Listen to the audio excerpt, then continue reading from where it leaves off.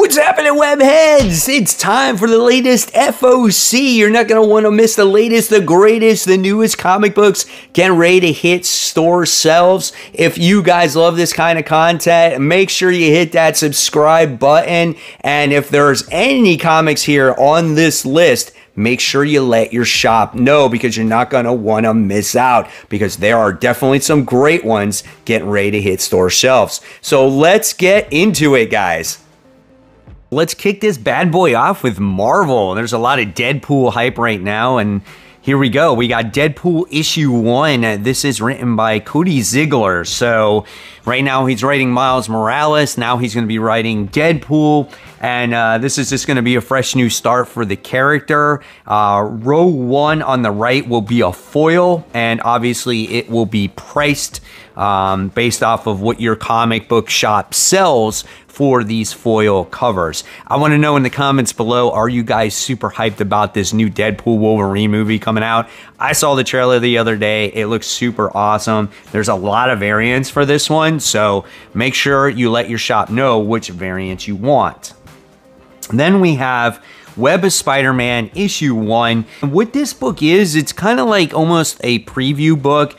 It's books or the stories that are getting ready to come out for the entire year of 2024 leading into 2025. This is not necessarily a bad thing, because this gets you into certain stories that you might want to pick up when it comes to the character. And if you love Greg Capullo's artwork, you're going to want to pick up this cover art because it's pretty awesome. There are other variant covers for this as well, so if you're a Spider-Man collector and you like the different covers, this one's going to be for you.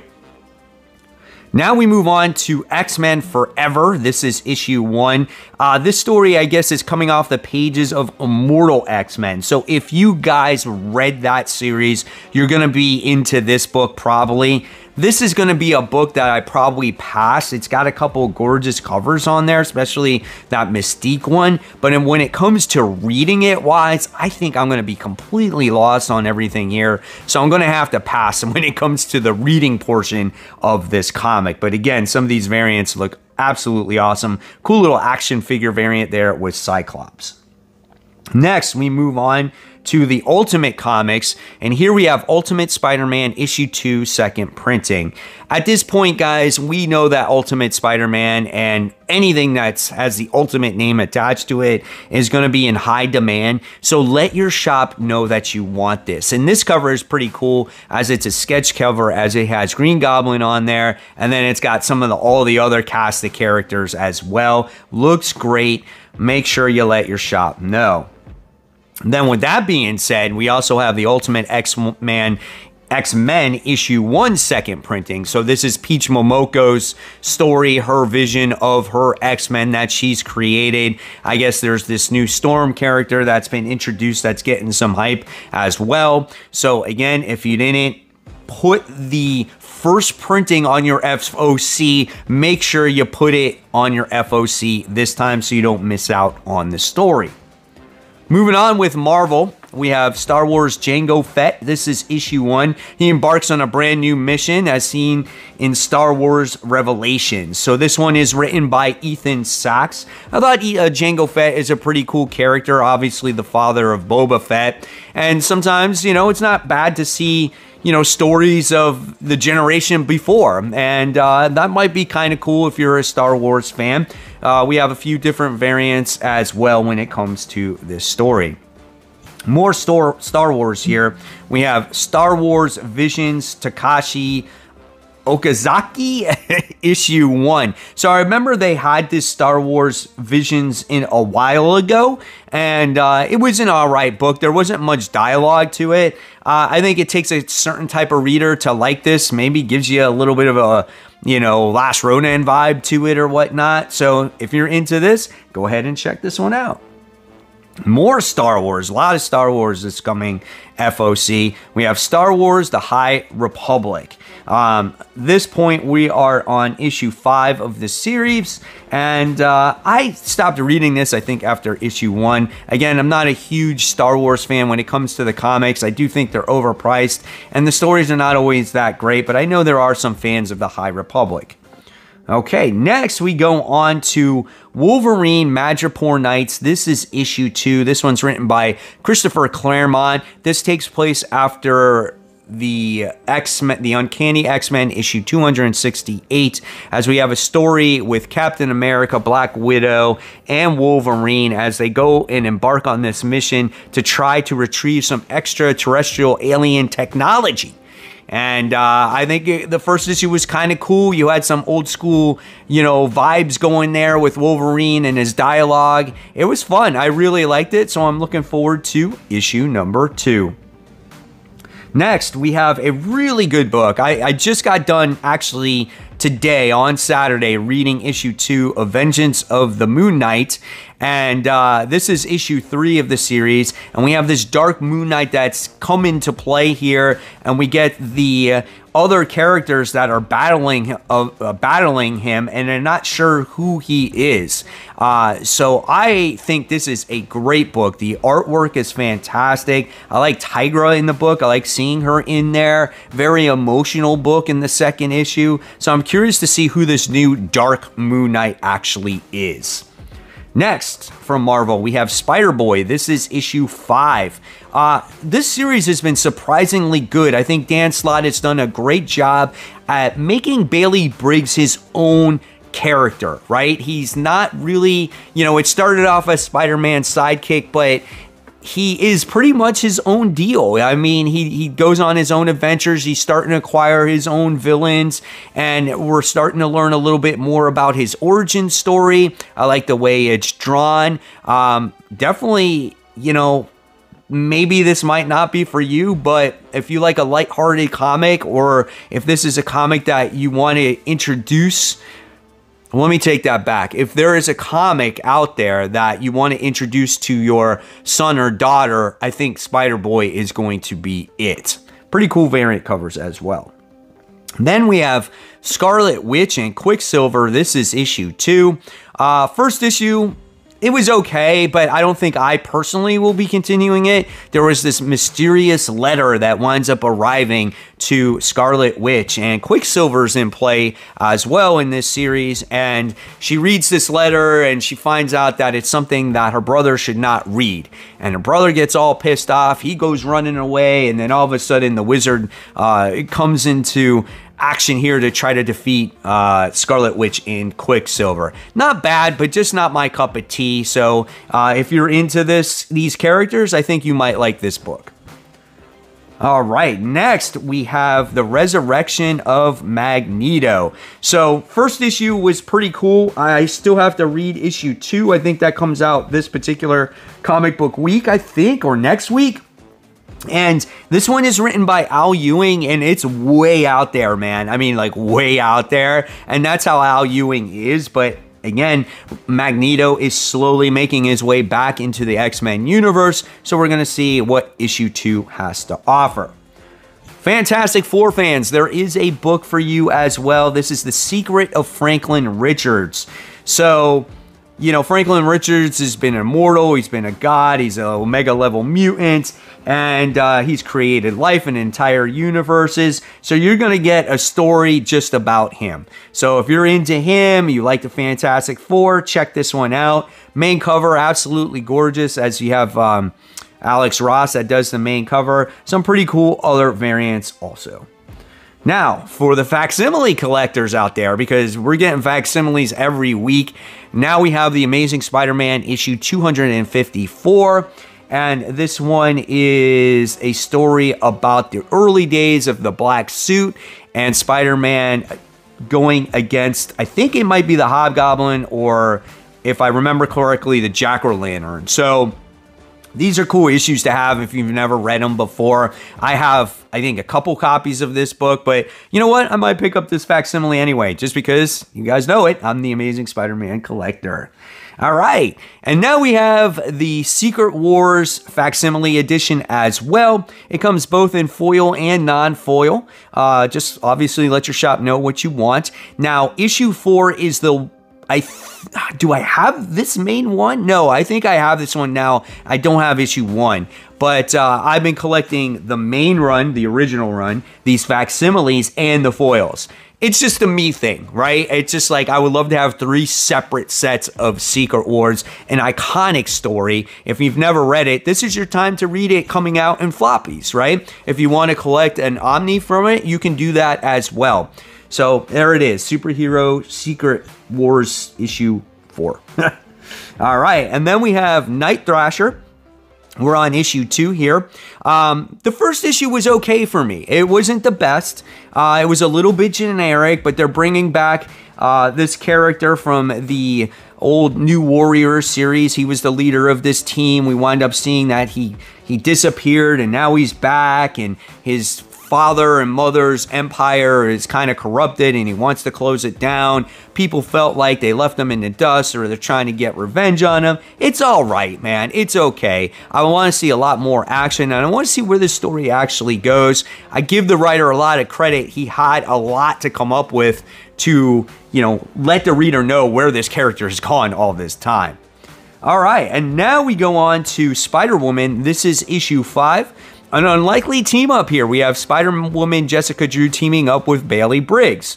So I know, like I said, that Bailey Briggs doesn't rely his own book with other Spider characters, but it's not to say that he doesn't team up with other Spider characters in their other books, which I think is perfectly fine because he has to get involved in the Marvel Universe.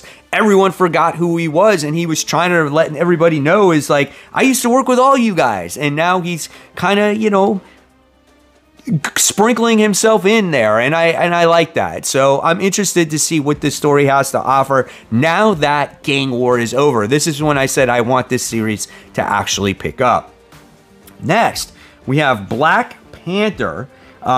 This is issue 10. So I'm not a huge fan of Black Panther main series. I'm going to be reading the Ultimate series. So this is the final confrontation against the Grey Wolf. So whoever the Grey Wolf is, there you go. That's what that one's about. But I am a fan of the Invincible Iron Man. This is issue 16.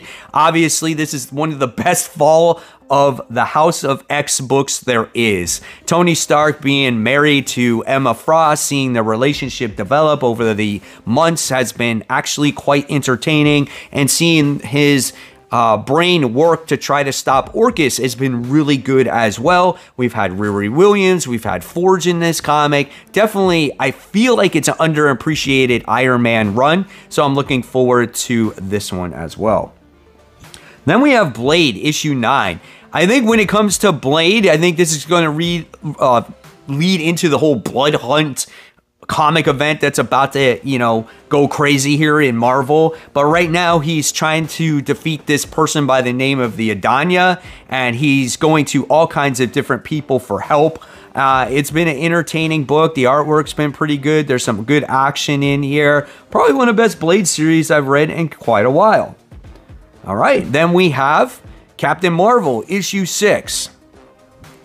I have nothing else but to say Captain Marvel, issue 6. I have not read a single issue of it. I don't know what it's about. The main cover, does it have Hulkling in there? I don't know, man.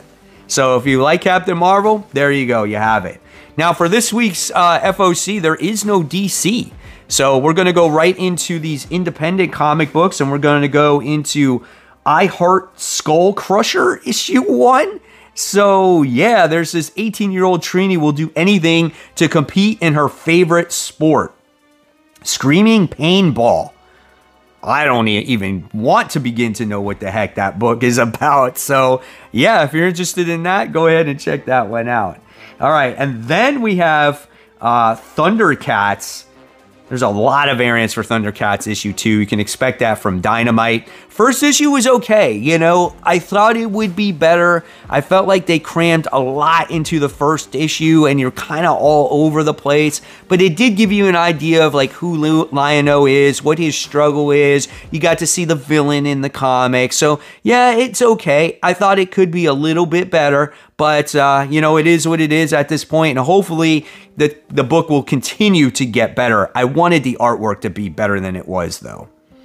All right, and then for the G.I. Joe fans, here we go. We have G.I. Joe, Real American Hero, reprints, 301, 302, and 303. So if you want to check out those reprints, you missed out on those first time arounds, go ahead and pick those ones out. Then we have the Misfortune Eyes. This is issue 1. I'm not even sure what this one is. Double-sized debut issue from Critics' Choice Award winning actress Brooklyn Prince. Okay. A teen girl wakes up to discover she can see human auras while embarking on a journey to find what her future may hold. She uncovers a hidden psychic town. There, she will soon learn about her mother's troubled past. All right. Could be something I might be interested in, or maybe not. So, I don't know. We'll see. Then we have Napalm Lullaby issue 1. What is that? That sounds quite weird. This one's from, is this from Image Comics? Yeah, this one's from Image Comics. This is a series premiere. So this is from Rick Remender. If you like Rick Remender, you might want to check this particular book out. I might, just because it's him. All right, and then we have One Hand. This is issue 2. I think this is the one that's written by Ram V. One Hand issue 1 was quite the murder mystery about this guy who keeps popping up after this longtime detective has been on the case, right? And he was about to retire, and then this killer strikes again. And he puts like this one hand on these walls or bricks and puts all these crazy edges and markings, kind of like what you see on the main cover. And then it's tied in by another book called Six Fingers. So I'm curious to see what the second issue has to offer here. All right, going back to more freaking Star Wars, but this time it's from Dark Horse. We have Star Wars High Republic Phase 3 Crash Landing One Shot issue 1. There's too much long of a title there. Gee whiz, man, I forget that one. All right, let's move on here. So we have Transformers issue 6, End of the Arc. One will stand, one will fall. The Autobots versus Decepticons, this is it, and someone isn't going to survive. Guys, let me tell you, the last issue of freaking Transformers was the best one yet. This book just keeps getting better and better and better. And the Megatron canon shows you how powerful it is based off of what happened in the last issue. And if you see cover B here on the right side, yes, we got introduced to that character as well. My gosh, so well done. I don't like what I see in the main cover though. That's crazy. But I think this is going to be the last story drawn by Daniel Warren Johnson, which is a shame. I don't know if this book is going to be quite the same without his artwork because it has such a distinct feel to it. But this is so good, man. So, so good. All right. Then we go to the Usagi Yojimbo fans. Yes. So we have Usagi Yojimbo Crow, issue 1, cover A, done by Saki. You know, Usagi Yojimbo has been around forever. I got introduced to him when the Teenage Mutant Ninja Turtles came around, and I think there's a huge fan base for him. So if you like this series, go ahead, check it out. It's from Dark Horse. Then we have AWA Upshot. We have Little Black Book, issue 1. Kind of looks like a Western. It says, don't miss the start of this hard-boiled neo-Western thriller. So, yeah, this one is written by Jeff McComsey. He wrote Grendel and Kentucky. So, yeah, you know, AWA books, some of them are actually really pretty good, guys. All right, so a couple books that didn't seem to pop up on the letter. One was a Ghostbusters comic that was getting ready to come out, and there's another one called Minor Threats. So hopefully you guys saw the images here that I searched for them. And again, if there's any comics on this list that you liked, let your shop know now so you don't miss out. So guys, as always, thank you so much for watching Comic Book Corner 2.0. If you love the content, I'll leave you more content right here for you to click on. And as always, guys, support the local comic shops. Keep buying, keep collecting, but more importantly, always read your comics. Guys, I'll see you real soon and enjoy your weekend.